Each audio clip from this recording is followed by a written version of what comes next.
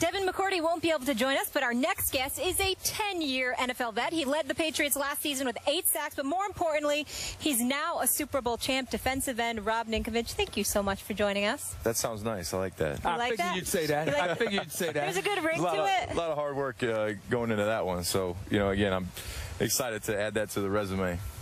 What's your chances of repeating? Wolford's gone, Revis is gone, Brown is gone. What's your chances? Starts right now in training camp. Again, this is where you put in all the hard work. This is where it starts. When you put in those long days of training camp, put the pads back on. It feels good to be back out here with my teammates, and I'm excited. What's the mindset of the team right now with this whole Deflategate suspension hanging over the really issue? Just focus on what you can do. To be a better football player. For me, every day coming in, doing the best that I can to be a better football player. Even at year 10, I'm still learning, still trying to progress as a defensive end.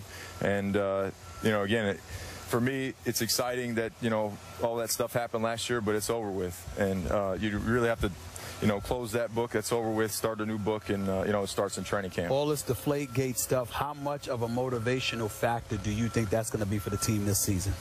Again, there's always motivating factors, for teams, and for my personal goals. I'm always motivated.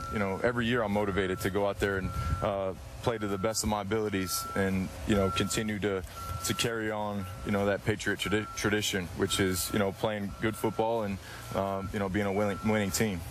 What do you see from Tom Brady right now out here on this practice field? Any different? Is he more gunned up than usual, or he's just same old Tom? Tommy's always gunned up. I mean, Tom is a tremendous competitor. No matter what he's doing, he's competing. He's trying to be the best at what he does. So, every day he comes out here and, he holds everyone to a high standard.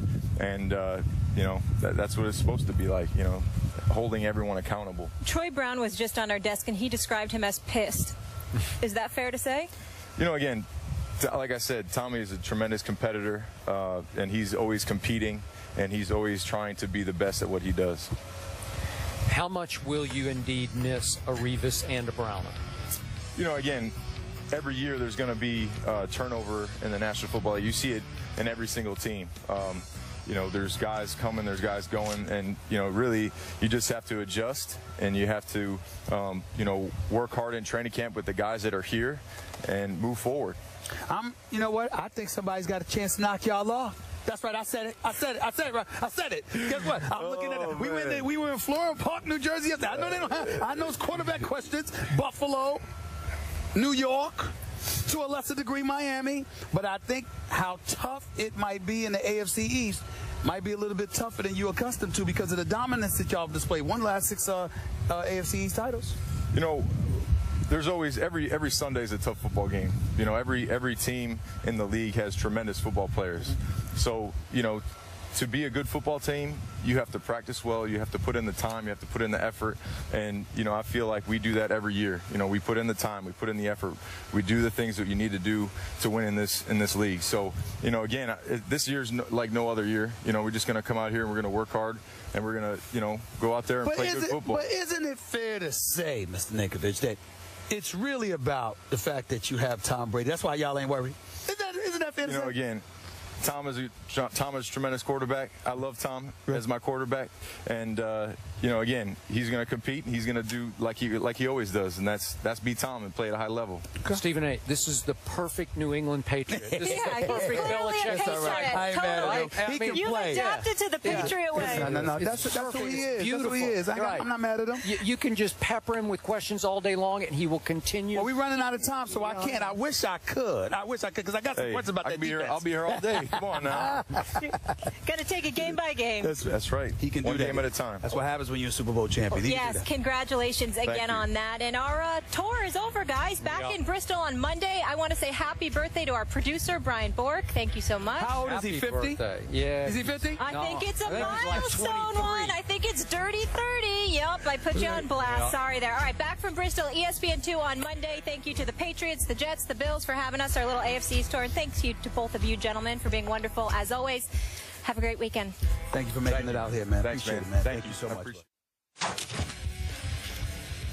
This next story is one I really don't like having to report. Unfortunate situation again here. 49ers linebacker Aldon Smith arrested Thursday night for hit and run, DUI, and vandalism, according to the police in Santa Clara, California. This is Smith's third arrest for drunken driving. He was suspended for the first 9 games of last season for violating the NFL's personal conduct and substance abuse policy.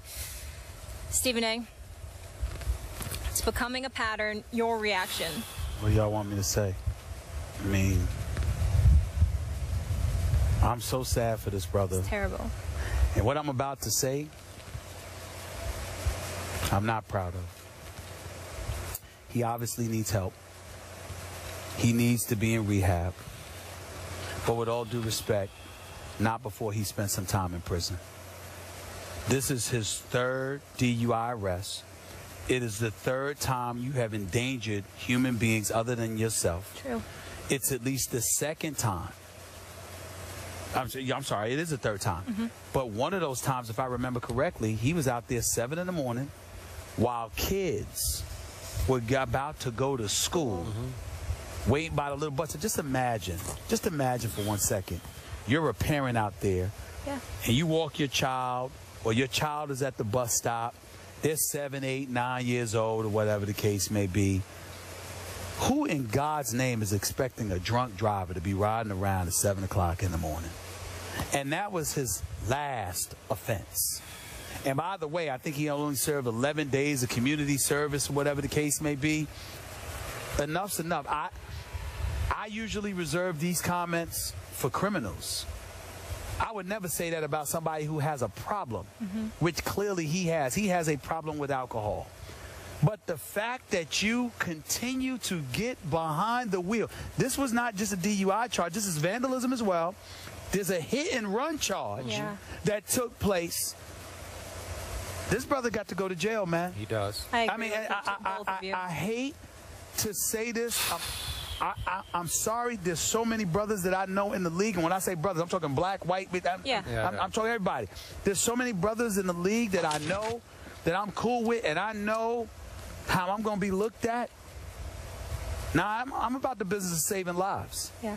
You can't have a dude that's getting behind the wheel on multiple occasions and endangering the lives of others, not just himself. You can't have that. And this is what he is doing. So he needs to go to rehab and get help. But the first order of business, because last time I checked, I don't think they serve any brew in jail. Yeah. This brother need to be behind bars. He need to serve. He need to do a few months. You know, where they close in the cage, and you behind bars. You ain't gonna get a drink then. Make sure you use that to become sober. And then when you get out, go get your counseling. Don't even notice I ain't even bring up football. I ain't even bring up football. There's no way in hell that Aldon Smith should be playing this upcoming season. No. He should be playing this upcoming season. I mean, I said that about Sheldon Richardson because of the heinous, but you know, just talking to him yesterday, all of this other stuff, you know, I look at it and said, okay, 4 to 8 games might be better. But Aldon Smith, behind the wheel, drunk again. Now you got to go to jail. I'm sorry. He's got to go to jail. So at what point do we quit calling this story sad?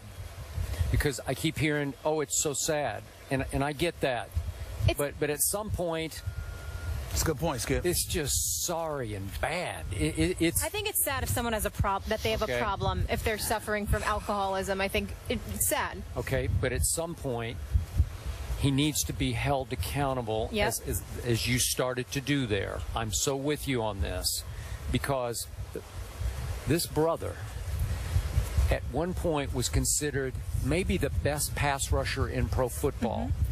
He was such a game changer that he has been coddled, and he has been enabled to continue to fail and fail and fail because he feels he's entitled, because he's so gifted that he says, I got this, and I got it again because they're going to have my back because they need me so bad. Now they need him because the 49ers are just flat out crumbling before your very eyes. And it hurts me. The sad part to me is our guy Eric Mangini. I consider him a friend. I love Eric. I've had my clashes with him, but I love him. And I I'm respect happy him. and proud of him that he's back in the NFL. Yeah, and he's the new defensive coordinator of this. With this, somewhere he'll make it work. He'll make it work. He'll make it work. But trust me, when he heard this news, I assume earlier today, he fell off his chair. I got all these problems, and I got that. Now I'm losing this guy. Well, it's that sense of arrogance. I'm above the law. I'm entitled. I'm above society. I don't play by the same rules you people play by. You know what? That could be it, Skip. Or it could be that he just really, really has the problem that you've highlighted in the past. He only had 2 sacks last year, and it was in the same game. But I will tell you this: MAD, Mothers Against Drunk Driving, you got it, and other organizations. You know, I mean, they speak against this religiously, and they do fantastic work. And I got news for you. For a lot of people out there that want to sit there and look at somebody like myself and say, my man, you know, give the brother a chance. No, he's had multiple chances. And keep in mind, when a car hits you because somebody behind the wheel is drunk, that car and that driver does not see color. You understand? It can hit somebody black just like it can hit somebody white, just like it can hit somebody from any ethnicity. I don't give it. This guy needs to be behind bars for this. To piggyback on both of your points, and I don't want to quote Chris Carter here, but when he was cut, didn't he say that was the best thing that ever happened to him to get his life together and get his career? He was lying. What else is new? What? I'm so surprised. Somebody stood up there and looked at the cameras and said, I am healed. I have learned. I know. What I'm saying is that by not being able to play, by going to jail, by going to rehab, that can benefit him in the end as a player, as a person, to get his life back on track. Well, I guess what I'm saying to you, Molly, is that's why I brought up jail. Because after he went through something like that last time, and just in terms of being suspended, just in terms of being out of the game and having to do community service, he looked in the camera and said, I'm agreeing with you, that's what I'm saying. I know. I'm just saying that my point is that's why I bring up jail, because that's when we'll know. Because like I said, I don't think they serve brew behind bars. Yes. Yeah. And I'll also point out, I do know a couple of guys that have reached out to him and mentored him in the league, and former NFL players as well, tried to work with Aldon Smith because he is such a special talent. And I know don't want to be insensitive, but to bring it back to football, they lost 4 of their last 5. There's a lot of issues there. They have a new coach in Jim Tomsula, so a lot going on there in San Francisco. But we're in New England, and more First Take after the break from Foxborough.